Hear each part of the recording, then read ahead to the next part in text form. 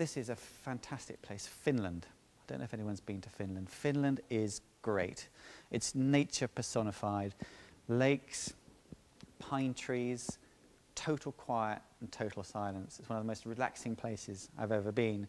We stayed in this little hut at the back here, and this is their sauna, and they're obsessed by their sauna or sauna. And the idea is, is that you get really hot in the sauna and then you jump in the lake. And it sounds horrendous, but actually it's fantastic. And I met this guy, who kind of looks like a Finn, looks like you might imagine a Finn. And as you can tell by his light meter and his cameras, he's a wildlife fanatic, a wildlife photographer. And he took us to this little hide here. And a hide's a grand term. It's actually just a garden shed. Tiny little bits of wood slotted together and a bit of camouflage slung over it. And I went in with my wife, and he said, you will stay here all night and you will be completely and utterly quiet. Get everything organized before I leave so you don't have to move or make any noise, and I'll come back and I'll pick you up in the morning. And the reason for that, which is, by the way, on the Russian-Finland border, there's no man's land. There's 5 kilometers of no man's land between Russia and Finland, which people are rarely allowed in. And the reason is this, the brown bear.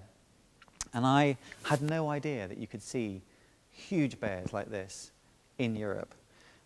Some of the bears that came down were as much as 80 stones, which is a massive, massive bear. They also have wolves there.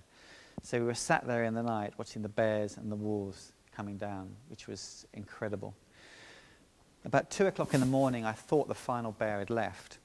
Went to sleep and was woken up by the worst heavy breathing, and just right outside of our shed was the most enormous bear.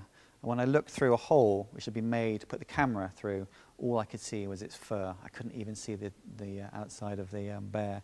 Quite a terrifying, terrifying moment, but an extraordinary experience.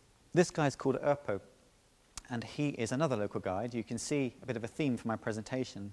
It's often about finding out and searching out these extraordinary people who can show you their homes in a way which is different from just passing through like a tourist, traveling like a local.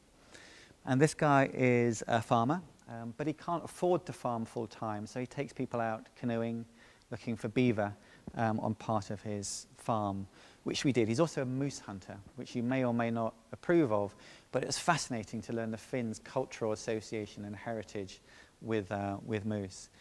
And we came out from this area where the beavers had been making their dam, which is very dense and wooded and dammed up, into this huge open expanse.